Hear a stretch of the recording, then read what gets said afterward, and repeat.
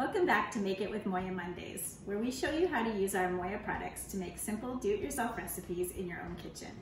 We want to stress that these are fun, do-it-yourself recipes, not professional formulations.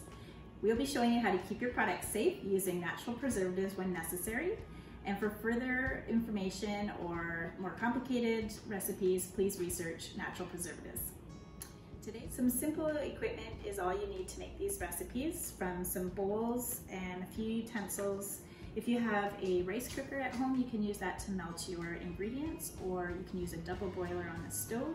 If not, you can use a simple mason jar with a pot of warm water. Today's recipe, we're going to show you how to make a tinted lip balm. 2 tablespoons of coconut oil, 2 tablespoons of Moyaa Shea, 1.5 tablespoons of Candelilla Wax to make it vegan, a couple drops of peppermint oil, and we'll be using our Cheekbone Beauty Sustained Lipstick line.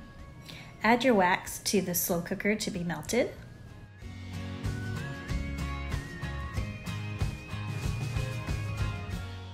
Add your coconut oil and your shea butter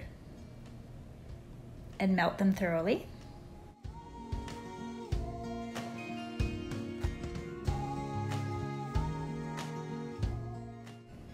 Our raw shea butter is actually a main ingredient in the Cheekbone Beauty Sustained Lipstick line, so this is a great addition to our tinted lip balm.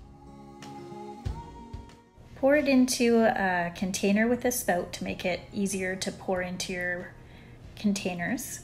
Add your lipstick. Again, you can use any lipstick you have and you just need a little bit. You can adjust to see the tint if you want it darker.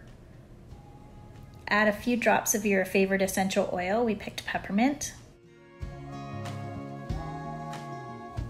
I'm going to pour that into a clean lip balm container. We're using a compostable one here. If you don't have any, a clean glass jar is perfect.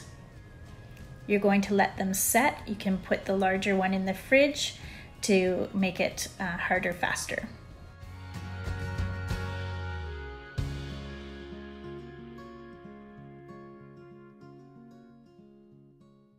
So I hope you liked that recipe, and if you did, stay tuned for more.